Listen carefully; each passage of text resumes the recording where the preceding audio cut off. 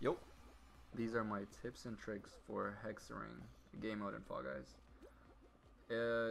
Even if you follow this, you still might not win because this is super RNG because of the people that try to grief you or that just won't give you some land. And what I mean by that is you want to try to separate yourselves from others, like get like a row or two or even more if possible of the rings, like I'm doing right here. Like you see, I got like 3 rows to myself, so that way nobody gets in front of you or takes blocks away from you and gets you killed like that kid just did. Like, look at him.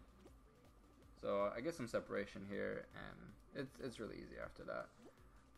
Another tip is try not to jump, because if you jump, by the time you land, it's like you're behind 2 rows, you know? Unless you're jumping to get on top of a block, then you should be fine, but man, I don't know, it's really hard. You have to try to be like really far up on here so you don't fall off.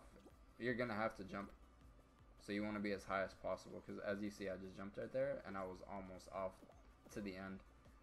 And if you get to the end, it just like throws you off and you die. So you want to try to stay on top, as far on top as possible, while like putting yourself in situations where you don't have to jump as much, you know? I mean, it's really hard, like it's super RNG because of the people that mess it up, but when you're by yourself, you see it's really easy. Just gotta pay attention. But yeah, I hope that helped, and peace.